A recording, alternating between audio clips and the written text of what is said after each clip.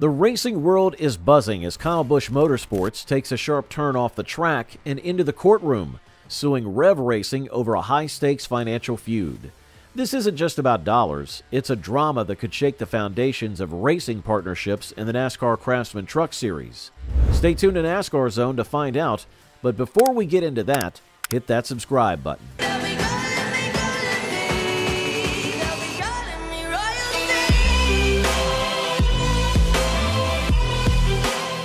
KBM has thrown down the legal gauntlet, suing Rev Racing. Why, you ask? Well, it all boils down to money, as many things often do.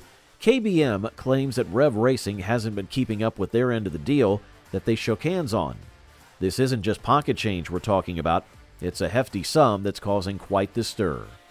Now, for those not in the know, both KBM and Rev Racing are pretty big deals in the NASCAR Craftsman Truck Series. This isn't just a spat in some backwater racing league. It's major news in one of the premier racing series in the United States.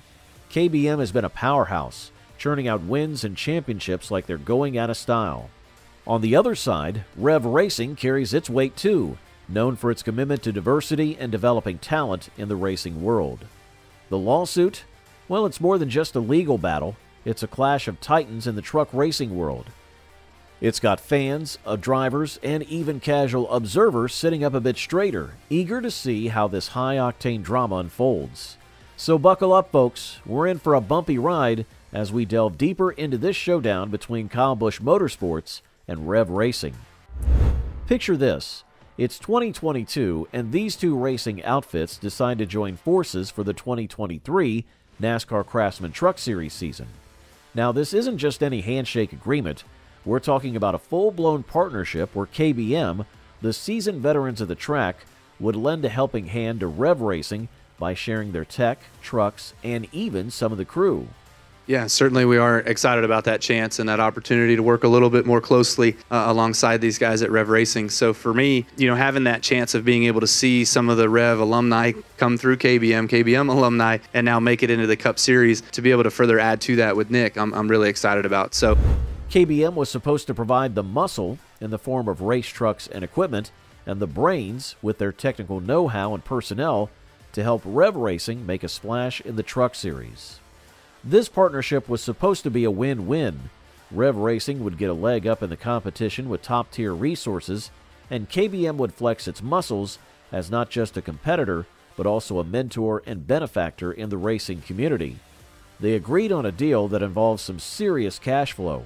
We're talking about monthly installments that would make most of us dizzy just thinking about it.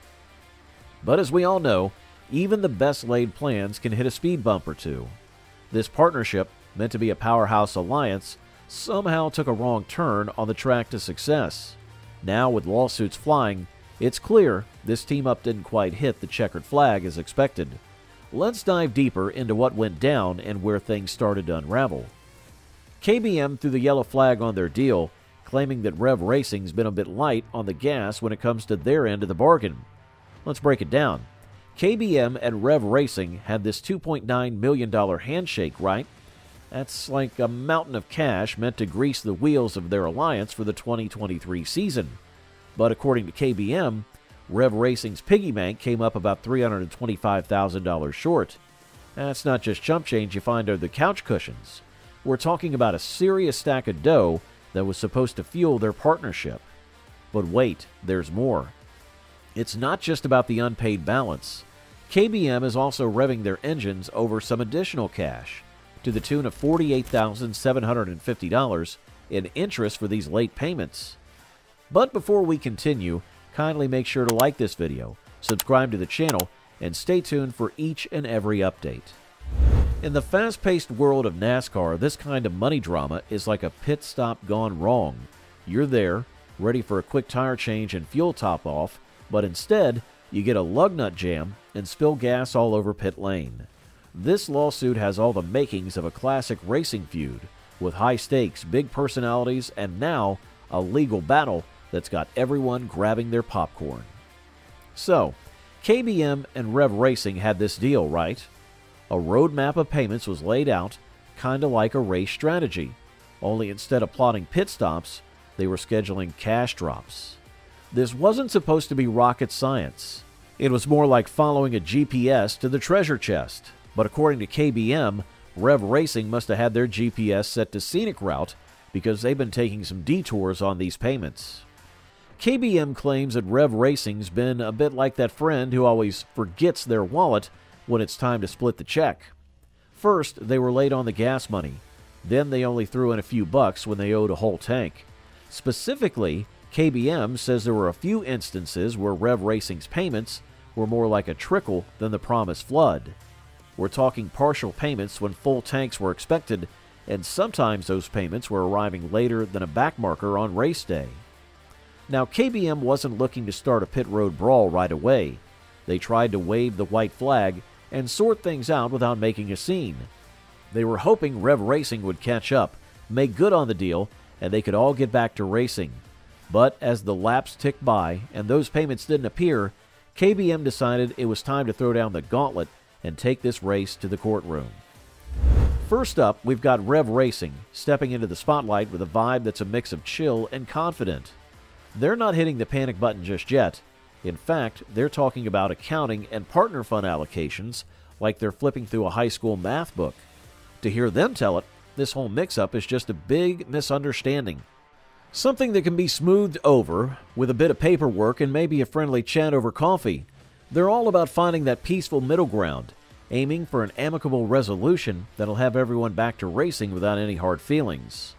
Now, flip the script to Kyle Busch Motorsports. KBM stance? They're all geared up and ready for the legal race, helmets on and gloves strapped tight. From their cockpit, this isn't just about missed payments, it's principle, it's business, and sometimes you got to throw down in court to get your point across. They're looking at this lawsuit not as a detour, but as the necessary path to cross the finish line on this whole payment debacle. For KBM, it's not just about the cash, it's about making sure deals are honored and the race goes on, both on and off the track. So there you have it.